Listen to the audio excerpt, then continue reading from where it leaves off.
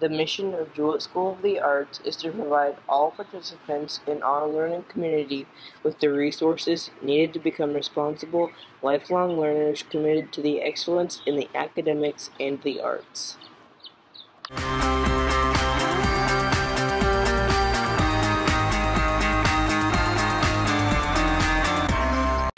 Book fair is coming November 9th through 17th.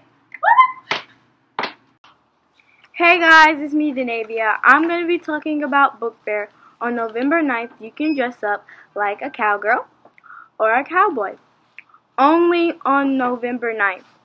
Book fair is going to be going on November 9th through November 17th. Make sure you bring your parents on Thanksgiving lunch. They can use checks, credit cards, and cash only. The book fair is going to be open before and after PTA meeting. PTA meeting is on 11/13. Bye, guys. Book fair, let's get it, let's go. Good morning, JSA. This year, JSA will be participating in Heartland for Children's Rudolph Roundup Toy Drive. Heartland's goal this year is to make incredible holiday memories for 1,400 local children in foster care.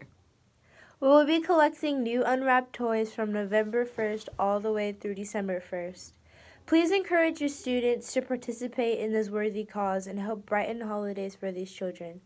The first class who brings in the most toys will receive a pizza party. Have a great day, JSA.